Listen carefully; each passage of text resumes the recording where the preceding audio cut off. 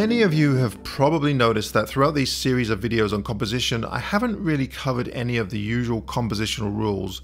Those rules being the rule of thirds, the golden ratio, diagonal lines, leading lines, and so on. Now, all of these compositional rules or aids, I think, are extremely important in finding out what works and what doesn't work in framing up a shot. But you've also probably all heard that the rules of composition are meant to be broken. And while I fully agree with this, it is important to at least understand these basic rules of composition before you break away from them, especially if you're just starting out in photography.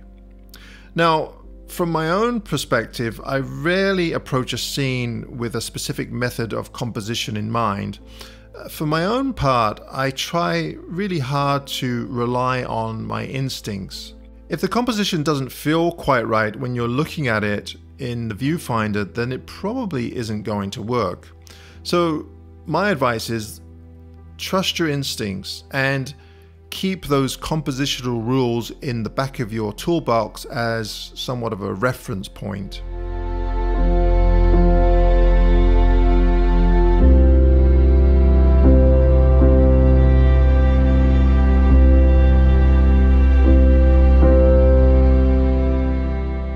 One aspect of nature photography that I thoroughly enjoy is finding compositions within utter chaos.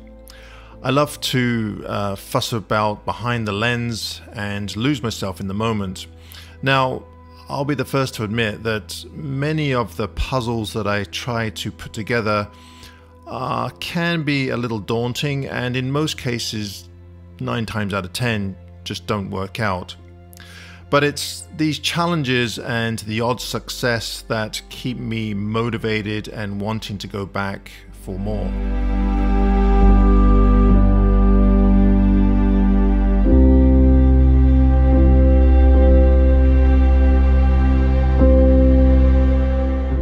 Okay, these next few examples, I'd like to kind of go over what my thought process is when I'm composing in chaotic situations. Now, most of these are forest images because that tends to be the most chaotic of situations.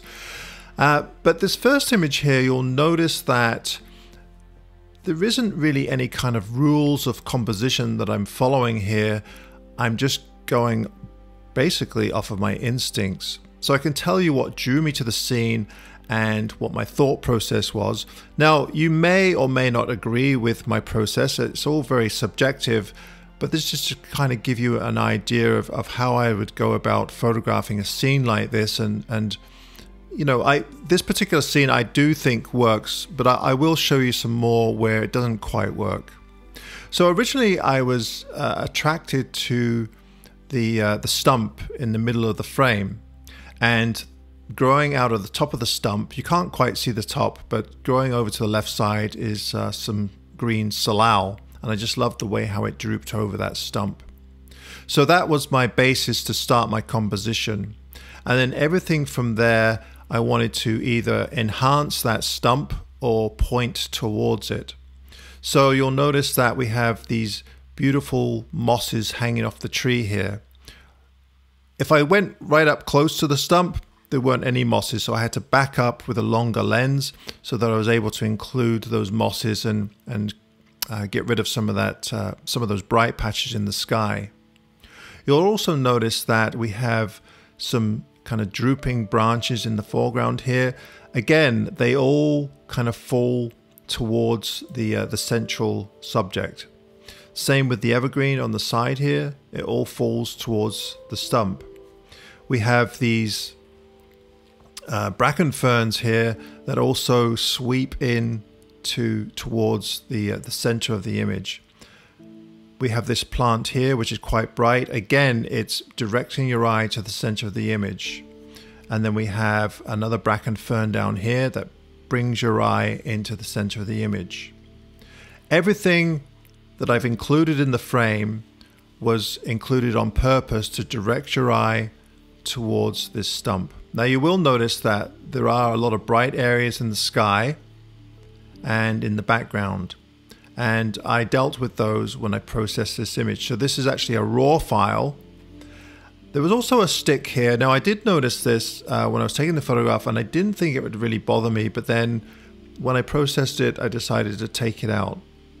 So this is the raw file, and here is the finished file. And you'll notice that I've really tried to brighten up the center to again draw your attention to this stump. But it's not just about the stump, it's about the whole scene. I filled the frame with things that I really wanted to be in the frame. Everything is there on purpose to enhance the whole feeling of the whole image, if that makes sense. There's nothing in there that I would really want to take out other than that silly stick that was down here. And in retrospect, I mean, you don't even notice it, but it's just one of those silly things that you think is going to distract from the final image, when in fact it doesn't distract at all. My reasoning for taking it out was that there was a little bit of a pathway here and I didn't want it blocked by anything. Now, as far as processing goes, I brightened up a lot of the ferns and the highlighted areas in the frame to really make it kind of pop and glow. But I think you'll agree that this image, even though it's chaotic, it does work. And I think it has a really great feeling to it, like a rainforest feeling, which is what I really wanted to kind of portray to whoever was looking at this photograph.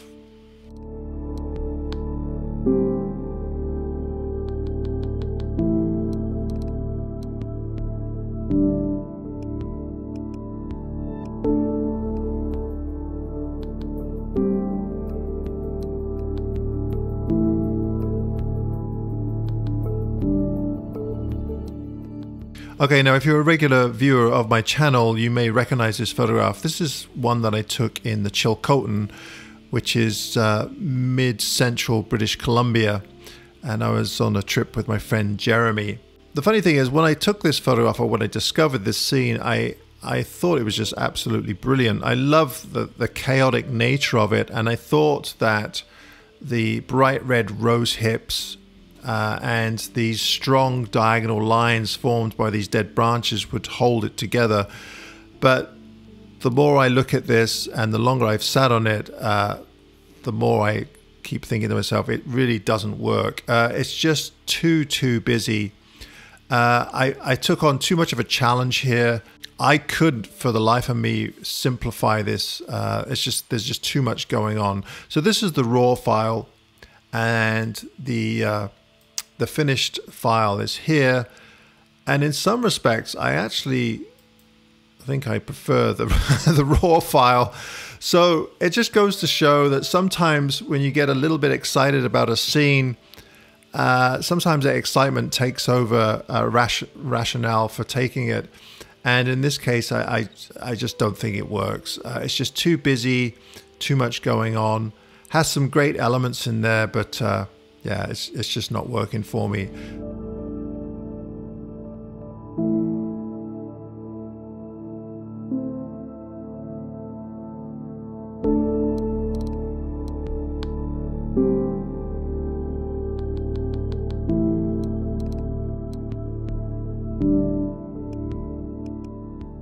Now this next image is an older image. It's probably 15, 20 years old now. I took this with a 4x5 film camera. This is on transparency film. And it's funny, when I took that last photograph that I just showed you, I was actually thinking of this one as an example from past experiences. Except in this case, I really do think it works. Now it's extremely chaotic, but there's some elements in here that kind of hold it together, unlike the other photograph. First of all, I just absolutely love the rimmed frost on the outside of these leaves here. And when I took this, I knew that it was going to be extremely busy. So if I just zoom out again here, I absolutely love the green, and I think the color is enough to separate it from the busy background. And also we have these beautiful red rose hips kind of dotted throughout the frame. So this image, it makes an excellent print, and it's one of those images that you can hang on the wall and go back to over and over again and discover new things in it. It doesn't have that wow factor, but it has some great details in here that I think hold it together.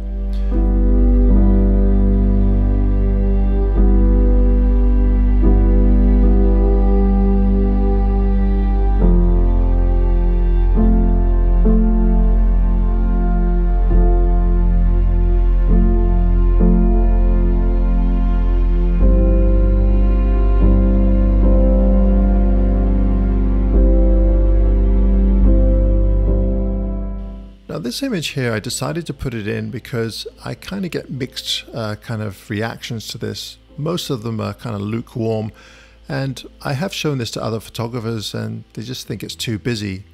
But whenever I look at this, I just love the composition. And now I will admit that these white trees down here at the base, it would have been better if they weren't there. But as they are now, I think they're not that distracting, but perhaps I'm wrong.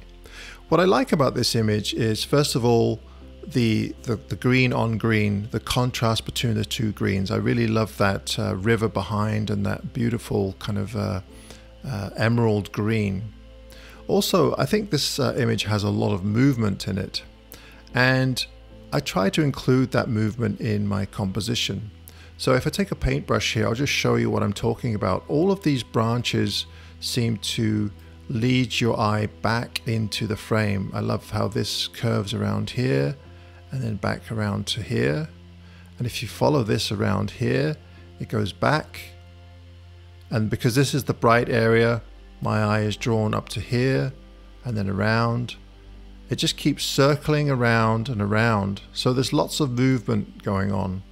Even these branches that are a little distracting still lead you back into the frame, like that. Now I know there's those of you out there that will totally disagree with my assessment of this photograph, but that's the beauty of composition and, you know, composing for yourself and composing an image in the way that you like it, and hopefully you'll have an audience that follow your view and will enjoy the composition the way that you see it. But you know, not everybody is going to see an image the way that you see it.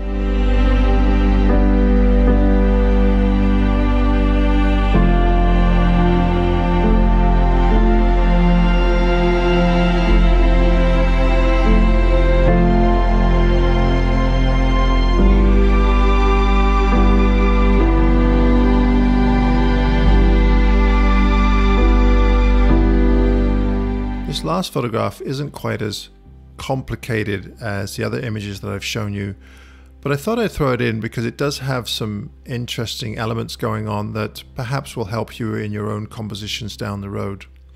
You'll notice that this frame has a stream going right down the center, and it just happens to also be the brightest subject in the frame. So your eye is immediately drawn to those bright areas. But what I try to do is arrange these logs in a way that they draw your eye through the frame. So we have this one coming from center right, draws you down to the brightest area of the log, down to the center, to the stream, up the stream, and then up another log, and then across to another log. And you'll notice that we also have some bright sky in the background here, so that also draws you into the frame. And the idea with composition is to try to draw your viewer in, but also at the same time keep their gaze on your photograph. You don't want anything distracting them or pulling them out of the frame. So I think this works really well.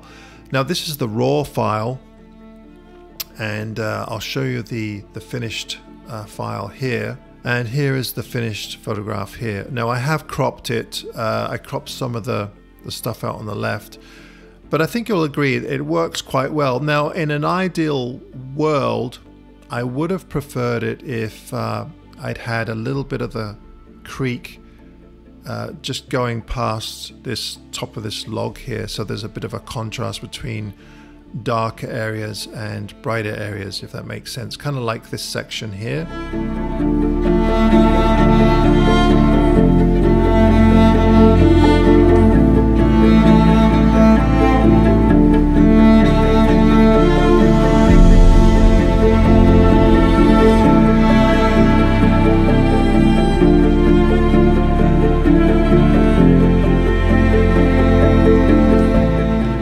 once again, everybody, thank you ever so much for tuning in to this week's video about composition. If you enjoyed the video, please be sure to give me a thumbs up. And as always, if you enjoy the content of my channel, be sure to subscribe. Now, I just wanted to mention the next few weeks, I'm going to be away with Thomas Heaton, Gavin Hardcastle, and Nick Page. We're all going on a big adventure. So if you'd like to follow along on that adventure, please be sure to go to f4roadstrip.com, sign up for our newsletter, and we'll keep you informed of what's going on and where we're at and all that good stuff. All right, everybody, thanks again for tuning in, and until next week, bye for now.